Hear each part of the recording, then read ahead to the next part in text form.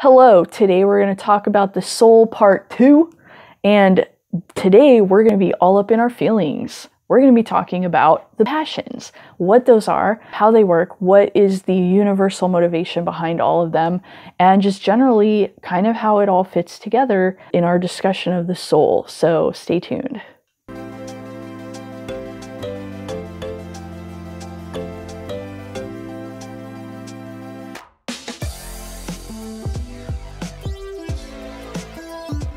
Welcome to Thomistic Womanhood.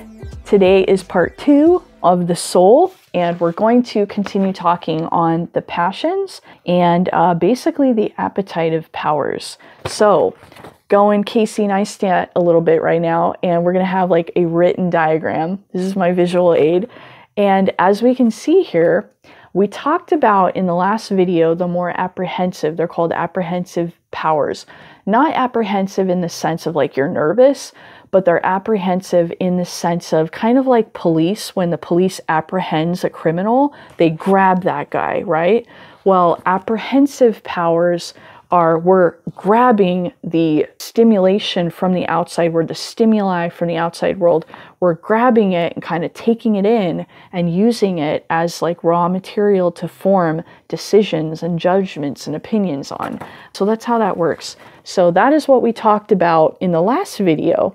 In today's video, we're going to go into the appetitive powers. And what this means is basically we're going to look at the appetites of the soul.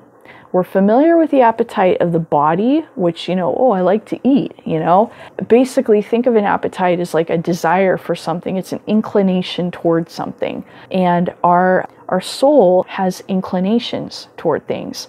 Everybody, and we see this, it's universal. People have inclinations towards stuff. We tend to get mad over the same things. We tend to get sad over the same things. In general, looking at the human condition as a whole, we tend to have these inclinations toward things. And that is what an appetite is. And so we have two main appetites. And under those appetites, each one has an array of passions. Now, you can think of a passion as an emotion. It's a feeling. This is our feelings. This is why I said we're going to be all up in our feelings, because that is what these appetites consist of.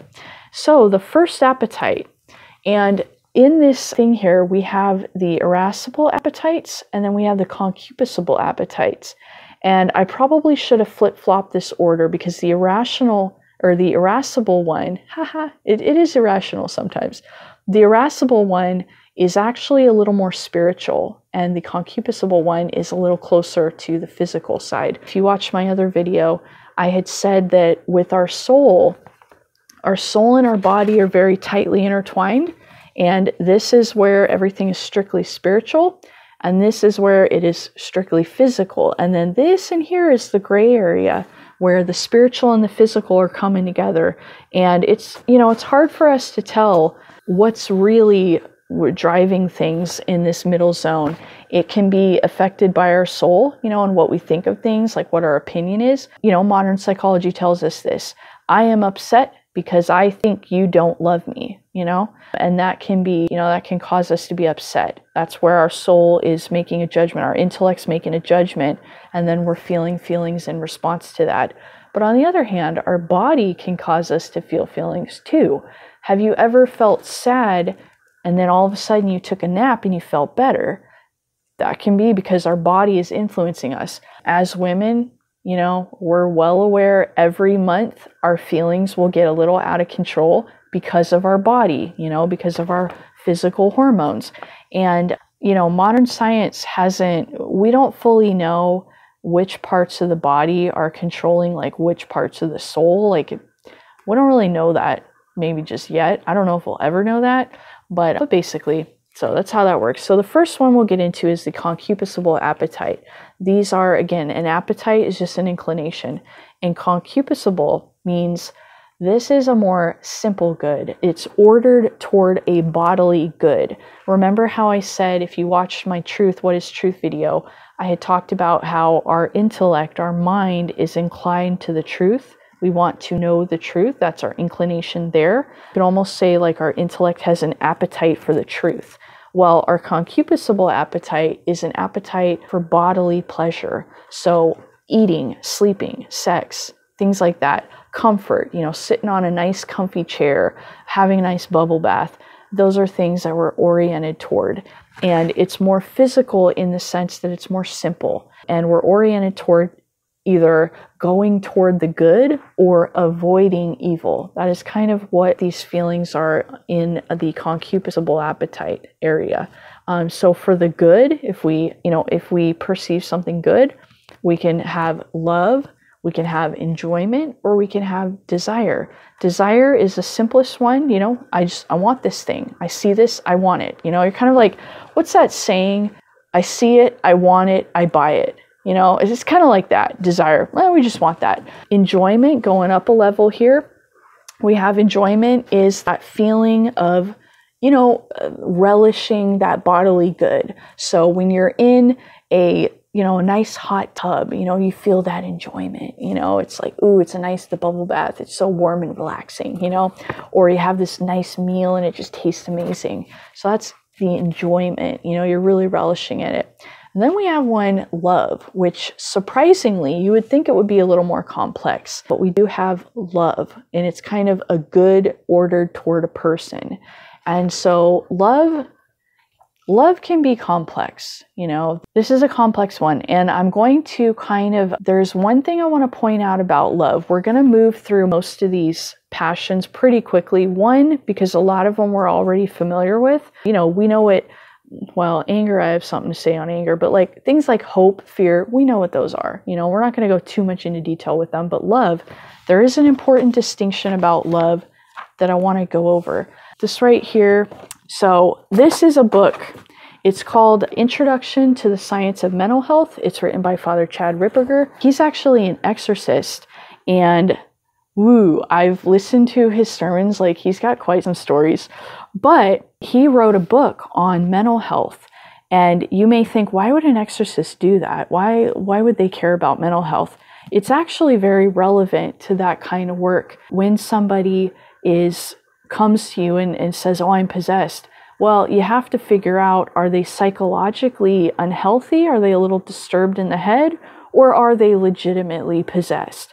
So a good exorcist needs to have a good grounding in modern psychology, as well as the Thomistic. This particular exorcist, this priest, he knows a lot about St. Thomas, Aristotle, the Thomistic things, the soul, all that. So he's very grounded in Thomistic psychology, which is the official word for it.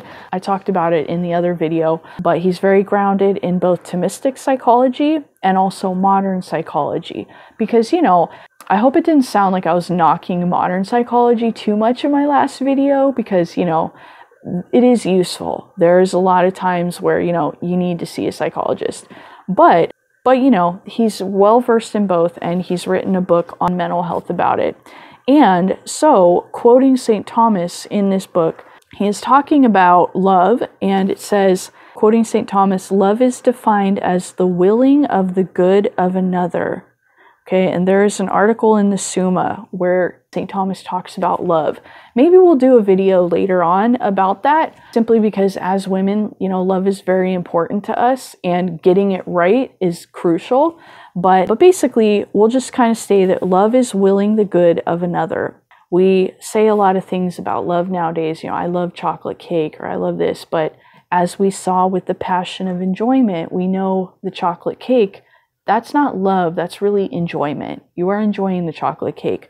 But the thing about love is there's actually two kinds of love. And this is what I want us to kind of pay attention to. So the first is when one loves something for one's own sake, or for oneself, for yourself. You're loving this person for yourself. Or you're loving this person for the sake of the other one. The second form of love, and it's another Latin phrase, amor secundum quid, love in a certain respect. But it's basically like the love of that person. It's like the love of friendship. You love them in and of themselves. And this is an important distinction to make with love, because it's not just, as women, we need to know when a man says, I love you, we need to know what he means by that. And a lot of men, you know, we've often said, oh, does he love me for sex or does he love me for me? So you know, sorry, I'm pointing. I probably shouldn't point. That's rude. You know instinctively that there are these two kinds of love. You know, this is what we women mean when we say that to each other. Oh, I don't know if he loves me for me or if he's just trying to get in my pants. Well, a lot of times when men are just trying to get in your pants, it's that first kind of love. They're feeling the passion of love. You know, it's an actual emotion. It is one of the passions of the soul is love, but they are loving for themselves. So they're not really loving you for you. They're loving for the good they can get out of you.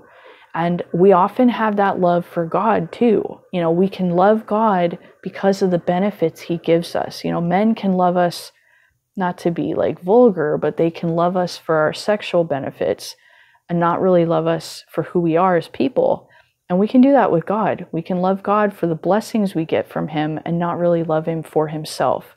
And that's not good. That's not true love.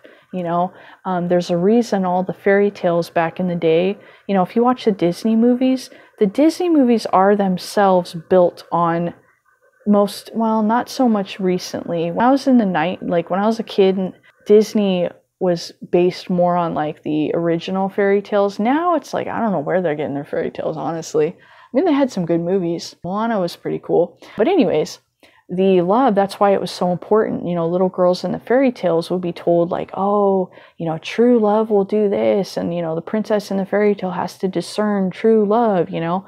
It's because of this distinction. You know, we can love something just for ourselves. We can love selfishly, or we can love more unselfishly, and we can love for the other person. We can truly will their good because it is their good, you know, because we want them to be happy, whether or not we're going to get something out of it. So that's a distinction in there that I thought was important to call out while we're talking about love, because as women, I just wanted to say, like, when you're sitting there kind of trying to discern these two ways a guy loves you, yeah, you're philosophically accurate. There really are two ways men can love us. And there are two ways we can love men, you know? There are women that just use men for their money. And again, it's the same thing. They're not loving this man in and of himself. They're loving for the benefit they can get out of him. And we all have to be careful of that. It's very easy to do, you know? We can often love a man because we don't want to be lonely, you know, and we don't necessarily love him for himself. We're just kind of clinging to him because we don't want to be alone. And so it's something we all do. It's something we all struggle with, you know. Like I said, we even do it with God. And it's something we have to just work to overcome. We have to try and love in an unselfish way. But anyways, big tangent on love. We'll go back to the passions here, the rest of them. So moving on, the concupiscible appetites, as I was saying, for good are love, enjoyment, and desire. For evil, if our concupiscible appetite, if we see an evil, something that was not good or could threaten good, we have either hate, sorrow, or aversion. So hate, I'm not talking like hate speech. I'm just talking like, I don't like this, you know. Love or desire is, ooh, I want this. Hate is, oh, it's not necessarily want to push it away. That's aversion. You know, it's kind of like flight. You want to just get away from it. But hate is, it's the opposite. Well, yeah, it's the opposite of love. You know, in love, you recognize a good, something that you want that is good and beneficial. With hate, you recognize the lack of a good. You recognize a good that maybe should be there, but isn't. And because it's not there, you don't like that. That can be like, you know, like a man cheats on you. You can feel a certain hate for him because you're like, you were supposed to love me. That good of love and fidelity was not there. And so now there's a hatred because you perceive that lack of a good. That really is all evil is in a certain sense. A certain sense, evil can be thought of as like a lack of a good. Something that was supposed to be there and be good is missing. And so in a way, that's evil. That's not the official definition of evil. I think there's some nuances I'm leaving out, but that is it. So that's concupiscible appetite. Now we're moving on to the irascible appetite here. So right here on these. And again, This is actually a more spiritual one than the concupiscible appetites. The feelings under the heading of the concupiscible, they're a little more simple. The irascible appetite, they're not as simple feelings. They're a little more complex. That's why if you're in like a therapy session and you're trying to unpack anger or unpack hope or something, it's a little harder to unpack than just love, because love just, it just happens. It's more simple. But, you know, anger and fear, you got to kind of unpack it a little bit, because these are the ones that are more involved with our intellect. We have to make a perception, a judgment call on whether we think it's good or not before we can even begin to feel these feelings. And again, this all happens in a split second. You know, we don't even realize this is happening. And it probably sounds complicated that I'm even discussing it, like breaking it down like this. But it all happens instantaneously. But there is, you know, an additional step with the irascible appetites, with these irascible feelings. So with hope, the irascible, so the concupiscible is simple. It's just ordered toward a good. It just wants something good. Whereas the irascible is ordered toward the difficult good. See, there's a little distinction there. And that's why you have to involve your intellect before you can even discern whether it's difficult or not. And so with the irascible appetite, it is more, so if it's something good, if it's a difficult good, you're going to have two feelings. You're going to have either hope, you know, if you think you can attain it, or you're going to have despair if you know it's impossible to attain it. Hope, you know, when you first meet that guy and you're like, yeah, we're dating, like, I hope this works out. You know, you see this good and it could be difficult and it's in the future, but you think you have a good, reasonable chance that it's going to work out, you think. So you feel that hope. Then later, if you guys break up, you feel that despair. Now you know this good that you were hoping for is impossible. You're not going to achieve that good. You won't attain that good. It's a difficult good that is going to be impossible to attain, and that is despair. And so that's why the first few days of a breakup, when it really hits you, you know, you don't want to get out of bed. You have no will to live. You're like, I'm just despairing. Like, I will never get what I want. And it can be so devastating, but it's that recognition of the impossibility of attaining your good. Now, on the other hand, if it's not related to a good, whether you could get it or you're not going to get it, what if it's an evil? You're seeing something and you're like, this is not going to be a good. This is again why breakups are complex. You're having multiple feelings here. But with anger, you know, the ones that are toward evil, let's say you see a difficult, they're ordered toward the difficult good, but if you can't get that difficult good, you're going to feel different feelings. These are going to be the ones on like the evil side. So you have anger, audacity, and fear. Now, when I say audacity, I don't mean it in the sense that we typically use this word nowadays. Audacity was a word originally used in Thomistic psychology to mean a kind of boldness. And the word has still kind of maintained some of that connotation. You know, if a guy will do something really rude, you'll be like, how can he have the audacity to do that? You know, and it implies boldness. And that is what this word means in the Thomistic psychology way. It is a certain boldness. You are going out. I have some notes on it here somewhere. But basically, with audacity, what you're doing is you're being aggressive toward an imminent danger because you think you're going to be victorious. So some kind of danger, you know, some threat to the good.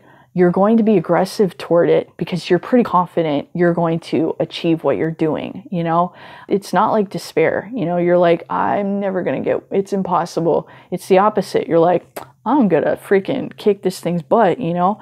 Now, in a positive sense, this is what we consider courage. You know, you're going out and you're going to go right or wrong, you know, and you think you can do that. So you're going to go do that. On the negative side, this can kind of be that like boldness you get if you had too much to drink and then suddenly the dance floor starts looking really good. And like, you're normally really shy and introverted, but like you have a couple beers and suddenly you're like, I'm Beyonce. I'm going to like show you guys my moves. And then like you wake up the next day and you're like mortified and you're like, what was I thinking?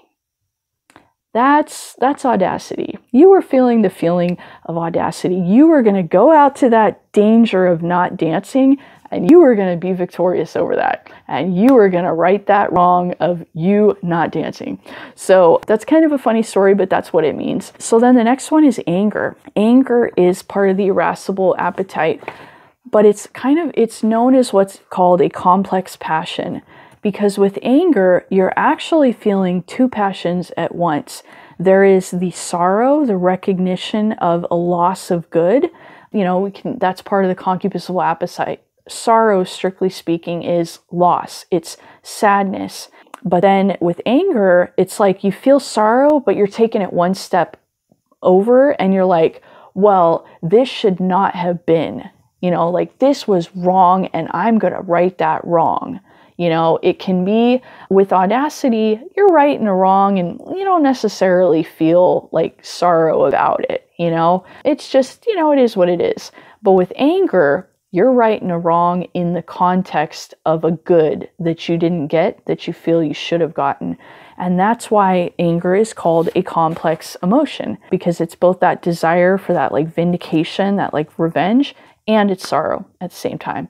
But so as an example, this is often present in like traumas. And this is what psychologists will mean when they're like, you got to let the anger go. And the reason they're saying that is from a Thomistic psychology point of view, it's because these two passions are intertwined. The anger will not allow you to move past the sorrow because it's a complex passion. They're together. So you have to let go of that desire for that vindication, righting that wrong. Well, my mother was hard on me growing up and yet she will not apologize. I just can't move on until she apologizes and we right that wrong. Well, maybe she's never going to apologize and you're never going to get that wrong righted, which means you're never going to be able to let go of the sorrow there as well. So that's kind of what psychologists mean when they're like, you got to let go of the anger and forgive. People can be like, well, I'm not going to forgive, but they don't mean forgive in the sense of just like let that person in and be terrible. What they often mean is you have to let go of that anger, the Thomistic psychological anger, the desire for that revenge or that desire to right that wrong so that that loss can be addressed. And yeah, because they're intertwined, they're together, two things together. If you don't let go of that vindication, that desire for righting that wrong, you're never going to heal from that sorrow, really. They'll always be stuck together in your soul. But anyways, that's kind of how that works. And then fear. The last one is fear. We know this is a little different than like aversion or flight. Flight and aversion it's right there and you don't like that. Fear is where you're kind of projecting into the future.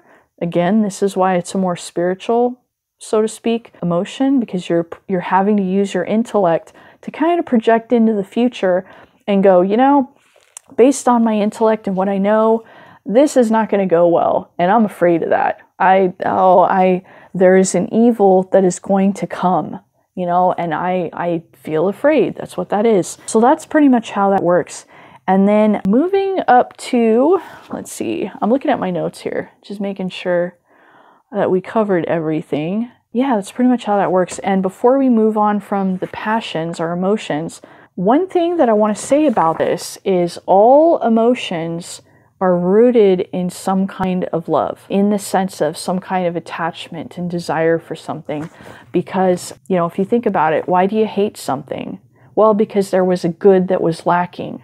Why are you sorrowful? There was a loss of a good. And in both cases, you loved that good that you didn't get. And that is why all of our emotions are rooted in some kind of love, some kind of attachment.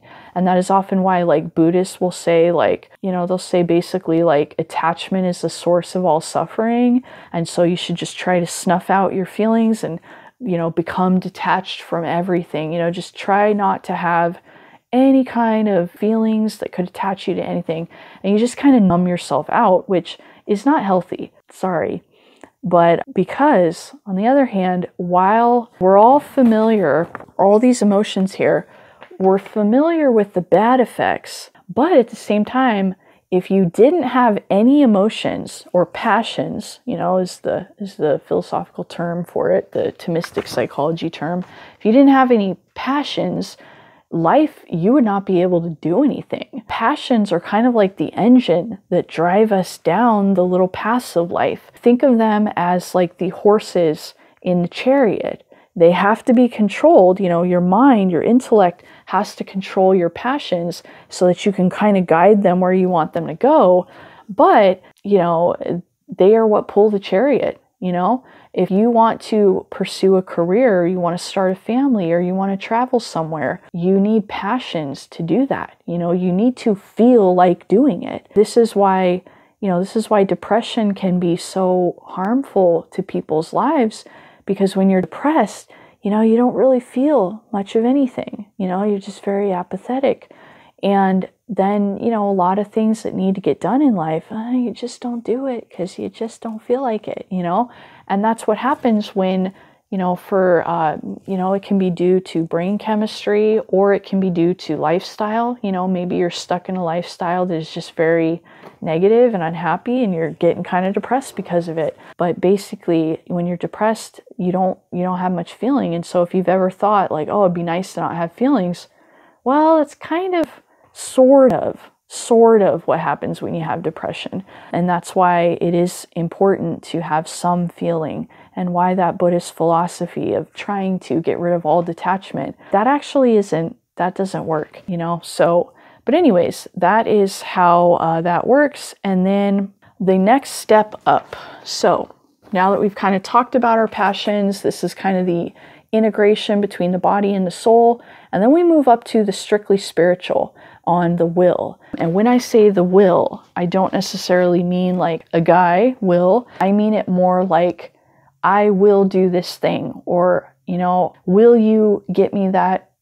Will you get me that camera, or whatever? It is will. You are referencing that person's decision-making ability. That is what that is. And so when we will, just as our intellect, our mind is ordered toward the good and the truth. No, I'm sorry, I'm saying that wrong. Our mind is ordered toward the truth, but our will is ordered toward the good.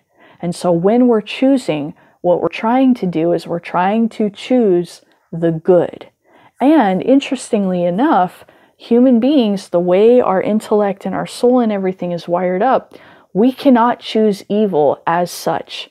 We can only choose it under the aspect of good. So, and that's something that kind of blew my mind. I went to a very Thomistic college. It was a private school, and we studied Latin, the Summa, theology, philosophy, all this stuff. And I remember when my professor first told me this, I raised my hand and I was like, well, explain Hitler, explain these like serial killers. Like, of course human beings choose evil.